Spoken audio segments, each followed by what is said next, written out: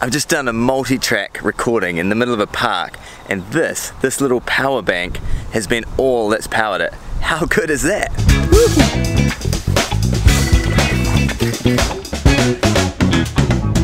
In this video I'm going to walk you through recording with the Zoom LiveTrak L-8 mixer, and my favorite sneaky little tip that this mixer does, which makes it so good for doing live recordings anywhere. And this runs on batteries or a power bank. So let's go somewhere more interesting than this little studio. I basically just need my mic, lead, guitar lead, the Zoom, obviously. I need the handy power bank. And for my sneaky little extra tip, I'm gonna take another lead and another mic and a pair of socks. So let's go.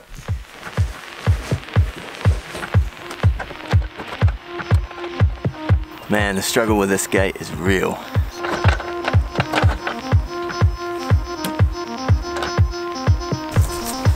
Alright, this looks like a reasonably good spot. Let's set up.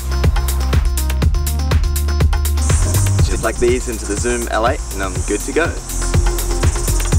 Pretty simple to get going. I'm plugging its power unit into a USB source, turning it on, and then plugging in my mic and guitar. What I love about the Zoom is that you set your gain levels and that's what records. No EQ, no effects. On the individual tracks for 1 and 2, I just get my vocal and I just get my guitar, and on the master I can record that as well, where I'll get a mix of guitar and vocal.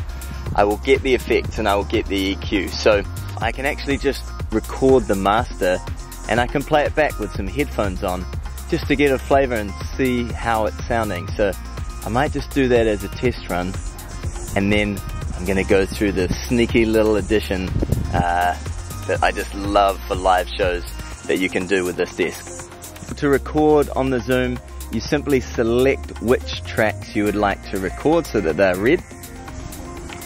So that's my vocal, that's my guitar, and I'm going to record the master as well. To start recording, make sure we're on the recorder screen, and then we hit the record button, so that's illuminated red, and then we hit play, and you'll see that it starts recording, and I can just check I've got this channel, and the master, so I'm good to go.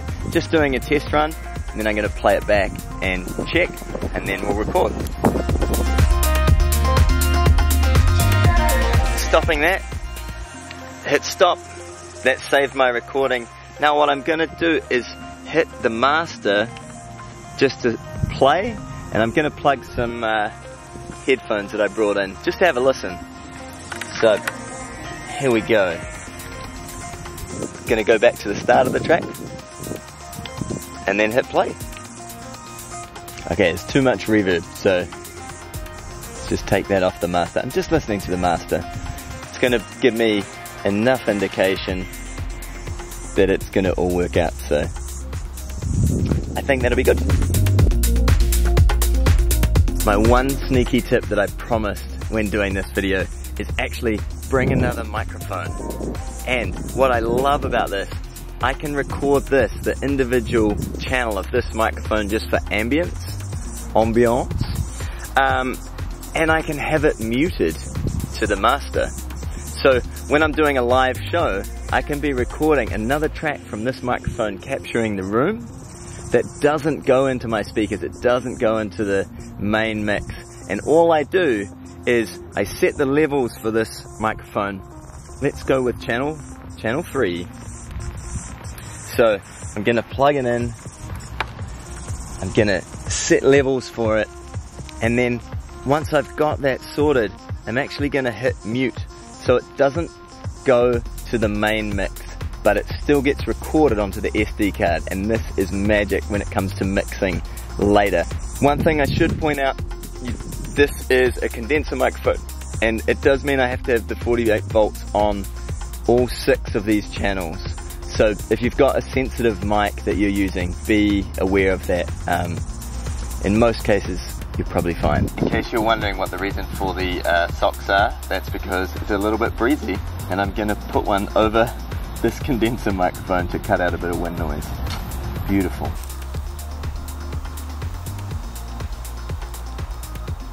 So I'm gonna move the condenser microphone out of my shot, set up a nice shot, and record this. And then we'll go through and I'll show you the files that you get and a couple of options for mixing to make this nice and tasty.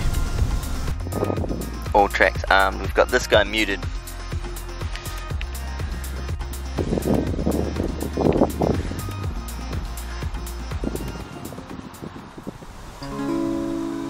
There was a boy,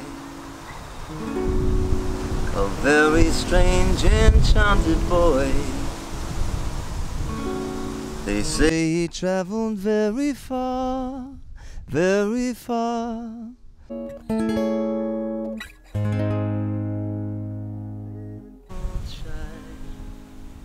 sad of eye, but very wise was he. Okay, that should do it. We've now got something to work with, some audio, so let's pack all this up, head back to the studio, and we will look at the audio, what we've got. It's pretty windy. I've got a little windsock on this mic, I've got an actual sock on the condenser mic, and let's see what we got. Back in the studio, when you put the SD card in, this is what you're going to get: project and sound pad. We're going to go into project. You can name these, but it's the very last one, so I can just open this and you'll see there I've got the master track, track 1, track 2 and track 3. And remember, track 3 was that ambiance. That's not part of the master track. I didn't send it to the main output. So if we want just track 1, we can just have a listen and just check. So this is just the audio, just the vocal. There was a boy, a very strange, enchanted boy. Okay, track 2 is just the guitar.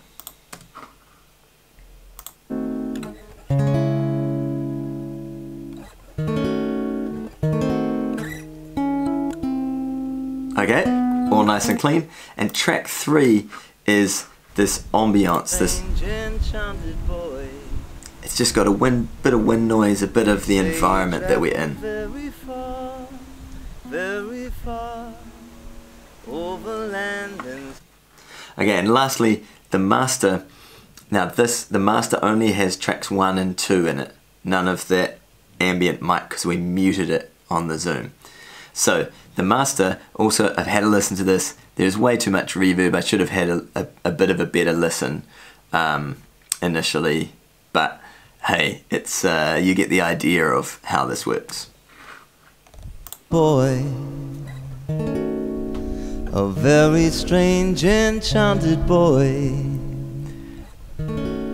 They say he traveled very far, very far.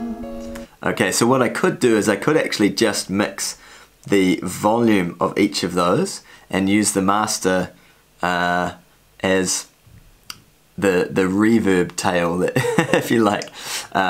Just how much of the master I put in will determine how much reverb appears to be there, even though there's a lot on that track. So let's do that as a starting point.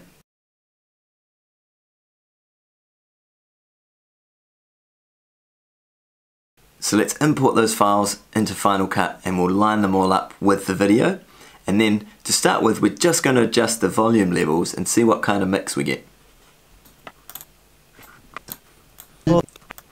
One thing we can do really easily in Final Cut is actually make this a multicam track. So we're going to select these and we're going to select the video I did and do new multicam clip, Nature Boy Zoom LiveTrak demo. We'll use the audio for synchronization. We'll see what happens. It looks like it's all in time. There was a boy, a very strange, enchanted boy. So, the beauty of this, and this is amazing, I can actually mix this right now, and it's in a strange way, a blessing that there's too much reverb on the master, because it actually means that I don't need to do any other tweaking if I don't want to. So let's just go through. Let's take out the video audio. For now, let's take out the master down to 0, and let's take out track 3 is that other microphone. So track 1 is the vocal. Let's just rename it to make it simple. Track 2 is the guitar. So we just want to get a balance between these two to start with. They say he traveled very far, over land and sea. Okay, that's actually pretty good. Little shy, so let's increase the master. sad of eye, but very wise was he. So now I've increased the master. That should do it. Let's go back just a little bit.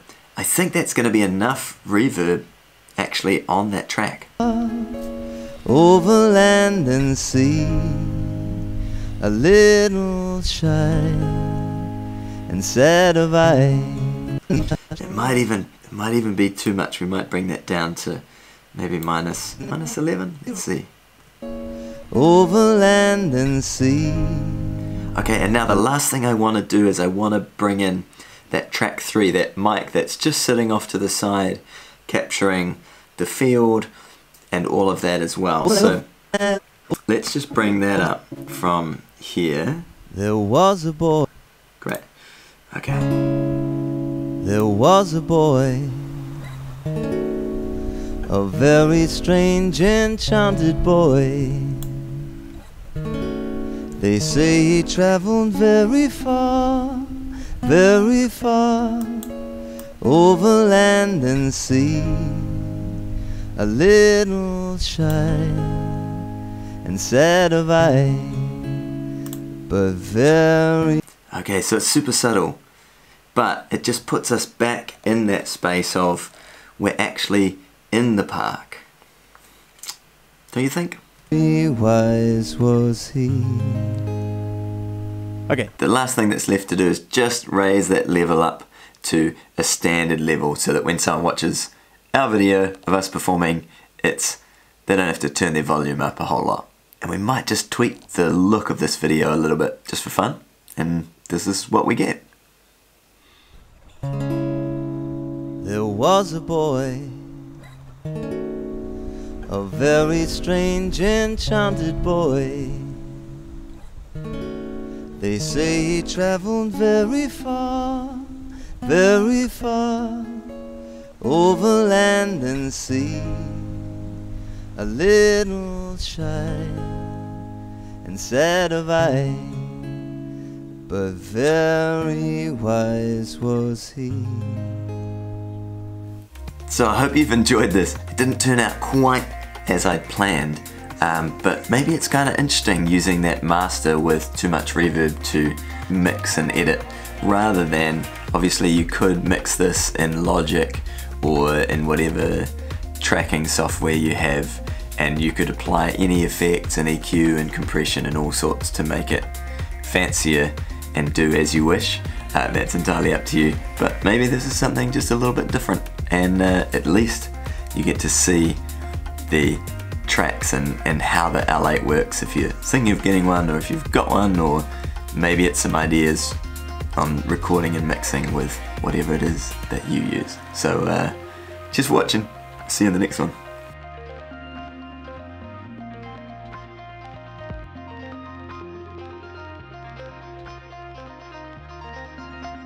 She's